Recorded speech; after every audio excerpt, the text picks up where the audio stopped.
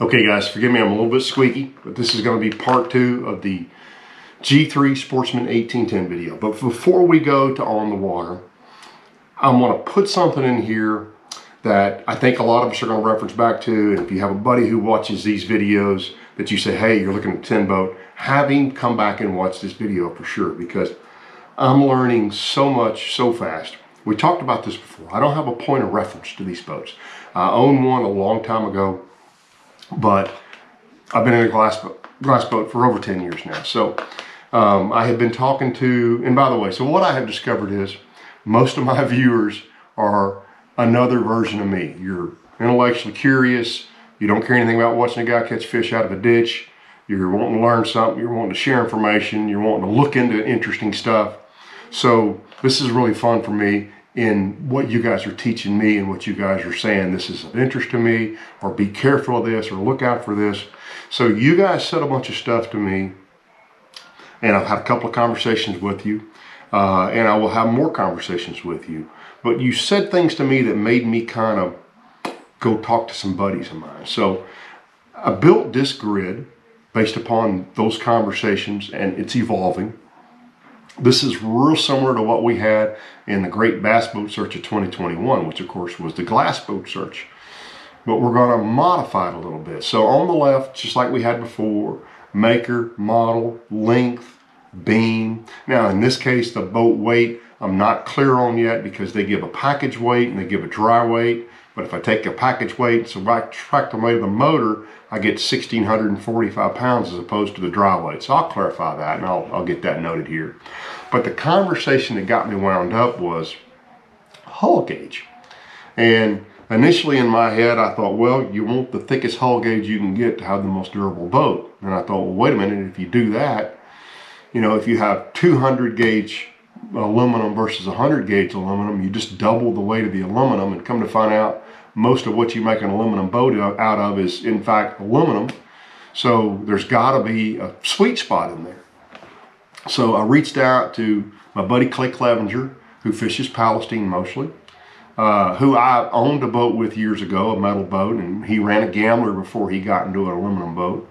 And then my buddy Chet Slayton over at Toledo Bend, who, and by the way, both those guys take care of their equipment. But both of those guys fish 2 of the hardest lakes in the country on your equipment, right? So if you've never idled out a flat creek at Palestine, you'll use every curse word you know, because you hit a stump every 2 feet, and sometimes you hit 3 or 4 of them at a time. So I knew both of those guys had dented their metal boats. And actually I didn't know what kind of metal boats they both ran for sure, other than Chet. So I reached out. So first I talked to Clay, but I'll talk about my conversation with Chet first. So Chet had dented his boats 2 times significantly that he remembered. One of those times he idled into a stump, and he said, 100% my fault. Stump was sticking out of the water. I wasn't paying attention, probably looking at his graph, knowing Chet. Drilled it, put a dent in the front of his boat. He said, nothing awful, but it was a dent. If you were a guy who, you know, buffs your boat down after every time you fish out of it, it'd have bothered you. And I said, had you hit that stump in a glass boat, what would have happened? He goes, nothing. He said, you might have scratched a gel coat, but it'd been something you could have buffed out. So that got me thinking, okay, maybe they're not as durable as everybody kind of thinks, that you buy a metal boat to get a durable boat.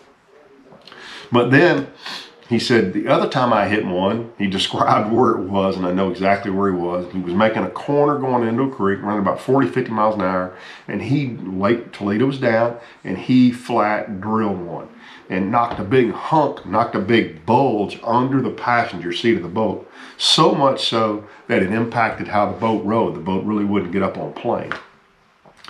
He had to get in it. He had to cut the subfloor out. By the way, it's really hard to get to the actual hull of a lot of these boats from the inside. But he had to cut the subfloor and pop that out basically with a rubber mallet. He knocked that back out. But I said, Chet, if you'd have hit that in a glass boat, what would have happened? He said, it'd have been a Toledo fiberglass. He said, I probably would have tore the bottom out of that boat. So they're more flexible. They're harder to actually destroy, but they maybe get beat up a little easier, at least, and we'll talk about this gauge thing more in a minute. Now, Clay and I had the conversation. He spends a ton of time on Palestine. And it truly is one of the stumpiest lakes in the world, especially if it's low a little bit. And his comment to me was, I dented it 4 or 5 times. Every time idling. In none of those instances would it have damaged my glass boat, which he ran a Gambler before. So he ran a well-built boat before. So that got me having a conversation with both them, but mainly Clay. He said, you gotta really think, and this is what you need to think about, and you need your buddies to think about that are looking at buying a 10 boat. You gotta think about what you want out of your 10 boat. So the lighter aluminum, the lighter gauge, the lighter thickness aluminum boats, they have the advantage of weight. They don't weigh nearly as much. They probably weigh 30–40% less, and we'll get to the bottom of that with this as we go through it. But then do the heavier gauge boats. So you get a much shallower draft. You get a lot more lift. I suspect you get a faster boat. You get a boat that you can fish super shallow water in. You get a boat that you can run if you're on the Arkansas River jumping over sandbars, or if you're going to duck hunt out of a little bit and you're going to jump over sandbars. You got a boat that you can do that easier in than in a heavier boat. The downside is it's going to dent up a little bit more. The other downside is because that boat rides higher in the water because it's lighter, you're going to get blown around more. So you got to start thinking, and Clay made the comment to me that struck me. He said, you're looking at buying a metal boat, a 10 boat as your secondary boat. I'm going to buy a 10 boat as my primary boat. I want something I can do both with. I want something I can go beat around shallow in, but I want it more durable than what I experienced in my prior boat. Now, by the way, so this particular boat, this G3 Sportsman, it is 100 gauge. It is 100 gauge aluminum. So the thickness is 100 gauge. You can convert that to inches. I'm not going to do it here.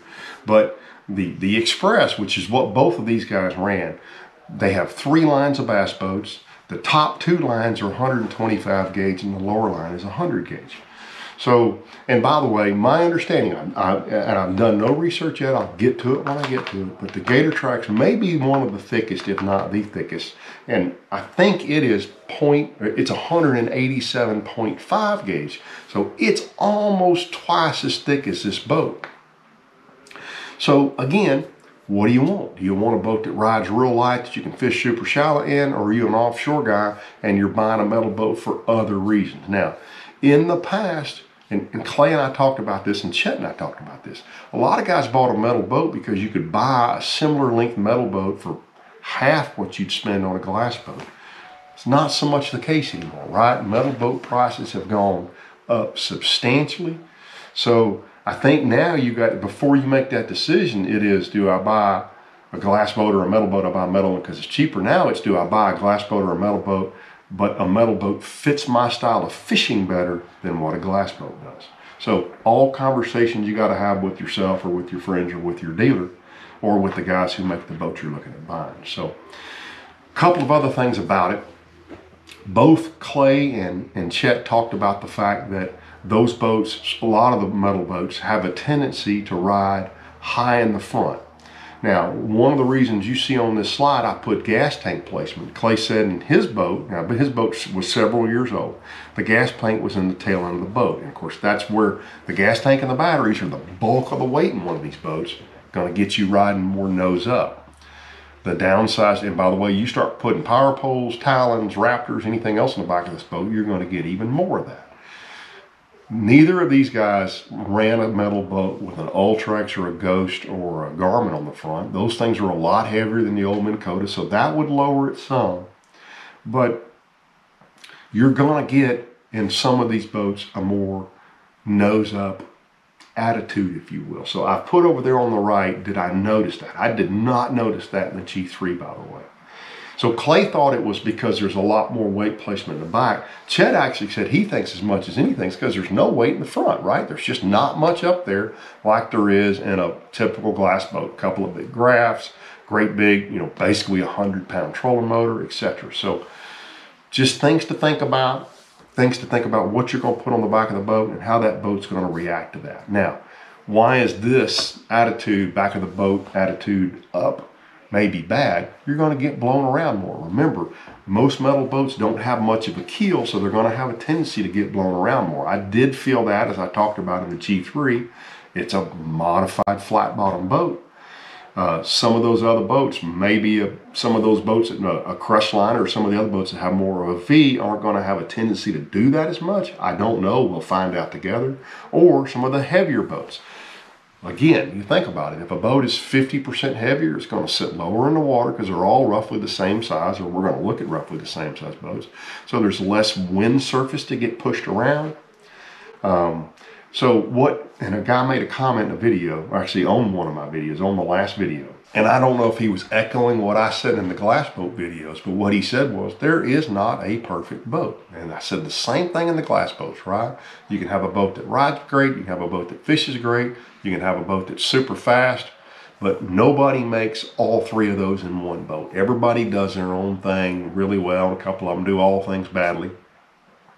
But you got to think about what you want out of a boat before you dig into this, because in my head I thought, all right, well, there's got to be a gauge aluminum that's going to be the right gauge where you get strength and weight, and I don't think that's the case now that I've started talking to guys who do this. Matter of fact, Clay and Chet both talked about they had actually taken Clay with more success than Chet, something that I guess a lot of guys that run these boats do. They will take a volleyball or a basketball and stuff it partially inflated in between the jack plate and the boat, and then pump it up and get more buoyancy in the back of the boat. Now, by the way, one advantage to that nose-up attitude that Chet pointed out to me, and I never thought about this, he made a statement that still kind of blows my mind. He's been in and run a lot of great big boats, but on Toledo Bend. He said, Angie and I, his wife, always felt very safe in my Xpress. And he said, because the nose stays so high. He said, it is the only boat I've ever had for any length of time on Toledo Bend where I never buried the nose in a wave. And that's a big, big statement on Toledo Bend. It's super responsive, so you can goose it and get out of a hole on it. He talked about that. He said, if you like fishing shallow water, he goes, you can literally get on the pad in 40 or 50 feet. That's 2 or 3 boat lengths. He said it's super maneuverable at high and low speed. There's a lot of advantages to a metal boat over a glass boat, but there's some disadvantages too. And there's some advantages and disadvantages to heavier or lighter gauge aluminum. And we're going to explore all this together. So I just want to get all that on record. Let's go now to the on the water time in the G3. You'll see me running a little bit, see me fishing a little bit. Can't catch a dang thing, but I only took 3 baits and I think 3 rods, so I probably should carry a little bit more with me. But anyway, here's the G3 on. Well, I will say it's a day I wouldn't want to be out in a 26-foot cabin cruiser. It is ugly, ugly. But I will say I was real impressed with the boat coming across the lake. I know I got a lot of wind noise, but it's rolling. I would not want to go end to end in any boat. But this little boat, it's super responsive as far as how it turns at speed. It's got a great hole shot, easy to control the nose. I was impressed with that little bit. So I'm gonna show you a little bit of the ride from that back camera, assuming it doesn't turn off on us. So let's check it out.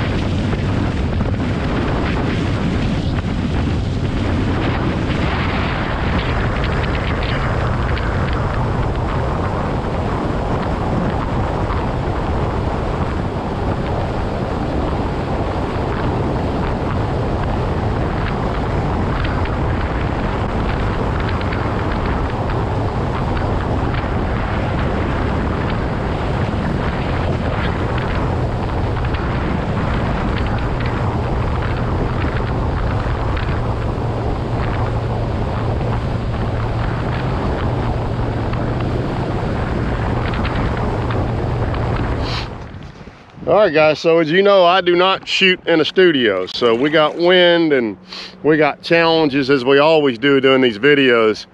The plug on the back of this boat does not like my YOLO tech, so I'm having a hard time, or it's impossible to keep it powered up. So look at that. I am in the back of this little drain in Caney, and there's bait fish all the way in the back there jumping around. That's crazy.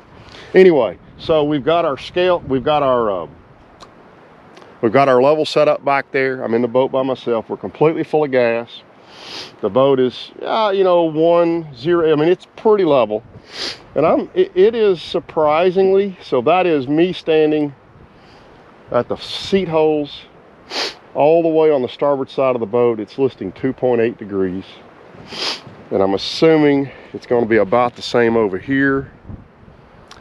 A little bit less. Again, we've got our console on that side. Now, if you remember the battery setup, it's actually pretty evenly across the middle. So let's check it from the back deck. I can't read it. Actually, let's go all the way right there.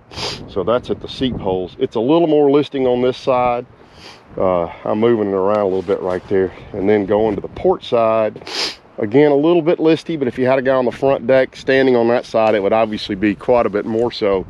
A couple things I'll note about the boat of just sort of stuff I've noticed. Actually, let me turn that camera off. You know, I paid zero attention in the Great Bass Boat Search of 21, which was the glass boat search, to pricing. I paid no attention at all. I'm paying a little bit more of attention, or I'm going to pay attention here because I'm looking at a price range of boats. But I'm looking at a price range of boats rolling out the factory like this boat is, because most of these boats are set up kind of as package boats. A little bit of electronics, no power poles, regular trolling motors. But there's a couple of items that you got to kind of think about you need to add to some of these boats and maybe not some of the other ones. The first one I've noted is needing power because of my GoPro. There is no cigarette plug or USB anywhere in here. Easy thing to fix, but there's none of those in here. Now, the boat, you just saw it, right? The wind's already spun us around. The boat does blow around more in the wind, and I think a lot of guys think it's because of the sides of the boat. I believe it's because of the hull of the boat. So most of these boats, now I think one of the crest liners we're going to look at is not so, but most of these boats, and don't get mad at me for saying this, but they are to some degree or another a modified flat bottom boat, right? We had flat bottoms and we kind of made bass boats out of them. Well, because of that, there's not much of a keel going to the front of the boat. So because there's not much of a keel, they don't track as well as a glass boat with more keel in it. That's the downside. The upside is you can turn them around. And I talk about my favorite video, the video where Chet and I fished Toledo Bend together. He turned he turned a 20, or I believe it was a 20-foot Xpress around in what couldn't have been more, there's no way it was more than a foot of water. And he was able to spin that boat around and get the tail end to swing around because there was no keel. So it makes them way more maneuverable in shallow water. Now, I don't think you have footage of it, but I was fishing up a drain over behind the church steps a minute ago with a rattle trap. And what I noticed happening was I was trying to fish into there slow, and the back of the boat kept wanting to trail me. I wouldn't have had, or slide out from behind me and get beside me. I wouldn't have had quite that much of a problem doing that in a glass boat, but it's just something to think about you're going to see in most of these boats. If I see one that doesn't have that, I'll talk about it. But what I'll also tell you is this is probably the ugliest day that I'm going to have one of these boats out. There's some side splash in all of these boats. It's because of the way that it's just a flat side, right? Whereas opposed to like my Bass Cat or my Ranger, there's graduated down the side, the hull graduates to the bottom. So you don't get as much side splash. They figured out how to design them that way. You're not going to see that, I don't think, in any of these metal boats. As you guys know, I'm going to tell you the truth when I look at them. I mean, so far, there's nothing about this boat that I would say, I don't want that boat. It feels really solid. Now, I say that. It doesn't feel like a $90,000 bass boat going across the water. You got more sound. You got a little bit more, I'm not going to say rattle, but a little looser feel than you do in a glass boat. But that's because it's an aluminum boat, right? It's a tin boat. Now, what I have noticed it down here is most of the boat appears to be either riveted or in some cases screwed together. Now I think that's just on the cap. Everything on the cap appears to me to be aluminum. Now I'm going to talk to the G3 people. I'm actually going to talk to several boat manufacturers to better understand how these boats are built. But as I said earlier, I didn't see any wood in the boat at all. Again, some of this is nostalgia to me, but it's a fun little boat to fish out of. Especially if I was up the river or somewhere that's more conducive to fishing out of a very shallow draft boat. I'm not really worried about speed. I am going to try to make a little speed run down through here just out of curiosity, but I think it's a high 40s boat. But I would, at this point, just based upon, you know, a couple of hours in a G3, I like it. Now, I will point out that back in the original video, and I'll overlay it right here, those G3 insignias on the side of the boat, same thing as the Phoenix glass boat, same thing as a Vexus glass boat. This boat should be designed to be in the stumps, and I think you're going to rub those off, so I would probably ask them not even to put them on there, and you can stick them back on it before you sell it. But you know, that's just one of those things I noticed in the glass boats that I see here too. By the way, there is also an old crap handle down here for your for whoever gets to sit in the middle seat. So it's been fun. I'd love to catch fish, but I don't know I'm gonna be able to. But I'm gonna fish a little bit more, and I'll run camera as long as I have power. I won't be able to power them back up again once I'm done, but if one is foolish enough to bite, I'm gonna show them to y'all. So let's fish a little bit more. What do you say? Little deer standing right there.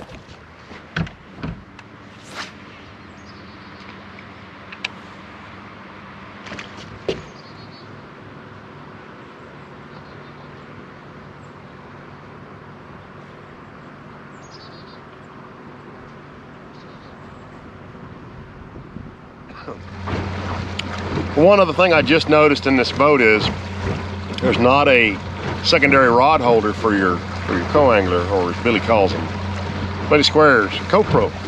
There's no Co-Pro rod spot. I think you could probably figure something out. Maybe run a strap down the side of that's what I would do up here by the seat, so you could lay the handles up there and have the rods up against that wall. Wouldn't be that hard to do, but just something I noticed. Watch this little thing hop out of the hole.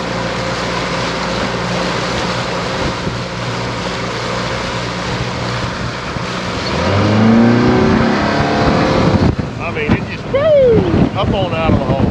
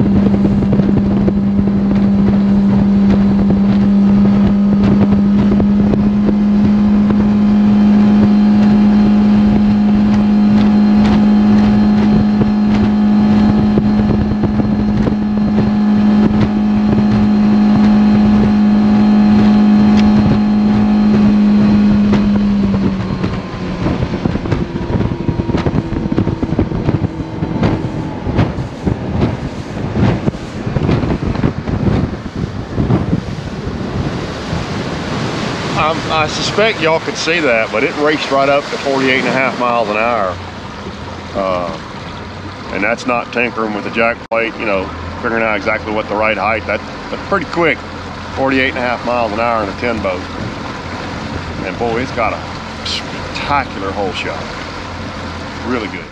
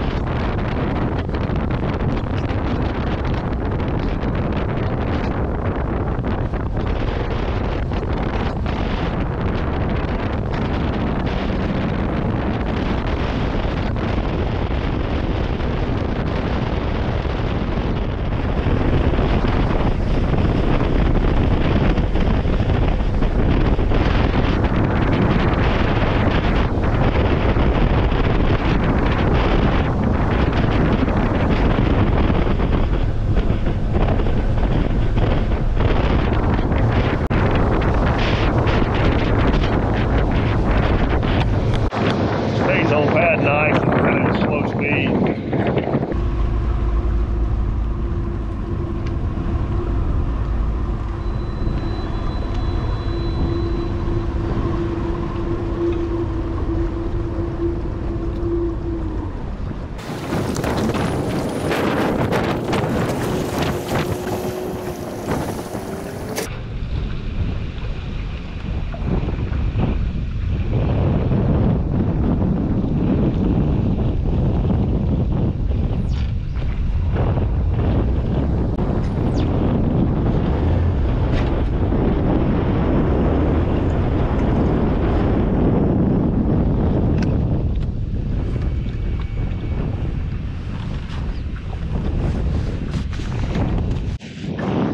Okay, I'm impressed with myself. Crosswind, hand throttle, first shot. Okay guys, I know that was a super long video. I apologize for that, but that's the G3 1810 Sportsman. Remember, I'm not grading any of these boats till I've been in a bunch of them because I got too much to learn and I need to have basis for comparison. And this is going to be hard because I'm not shopping for a boat right now. I don't know how I'm going to do this. I really don't, because, you know, one boat fishes, and that may be the way I do it. If you want a boat that fishes really well super shallow water, this is your boat. If you want a big water boat as your primary boat, this is your boat. Or it would be my boat, excuse me, not your boat. You're going to make your own decision, as you guys always have, and we've talked about that. There's no boat. Just because I like a boat doesn't mean you like a boat. But we're going to learn a whole lot together. Thanks for all your input. Please keep it coming, and I'm still looking for boats. So if you got a boat around Rayburn or up here around Dallas that's on our list or not on our list that we should be looking at, please give me a shout out. So let's do, I think this will be our second to last spark drawing of the year. And we drew Donald Chancellor. Hey, that's a buddy of mine from Pearland, Texas. So that is the first friend of mine. Well, that's not the first good friend of mine I've drawn all year. So his name is Skip, by the way, Skip Chancellor. Skip, thanks for, I know you signed up to be Spark Energy customer, so thank you for doing that. Keep your eyes peeled. It'll be an envelope coming to you that says rewards on it. I'm excited. I hadn't drawn anybody that I'm real close friends with. So there you go. Skip Chancellor, you're this week's winner. Look for that rewards envelope. We got more stuff coming for you this week. I'll see you again before Christmas, but if you don't get a chance to catch my video on Thursday, Merry Christmas to you. We'll be at Rayburn a couple of days next week, and we'll be back down for the BFL in January. We're going to fish a lot through January and February, so we'll get a lot of videos up for you guys. Thanks for tuning in, and I appreciate it if you'd share my videos with a buddy of yours. I'm over 15,000 subscribers, but I'd love to get a lot bigger and make enough money to do this more and more and more and more interesting topics. And I really want to do some stuff underwater, but I want a microphone, and they're a bunch of money. So subscribers help. Shopping Tackle Warehouse, using my code helps. Shopping 6 Cents, Shopping Water and Optics. All those things help greatly with my sponsors. Jones Trolling Motor, all that stuff. When you shop with those guys, whether you use my code, the link at Tackle Warehouse, or just tell them, hey, Ken Smith sent me your way, that tells them to continue supporting us so we can make good content for you guys. So thanks again for tuning in. We'll see you soon.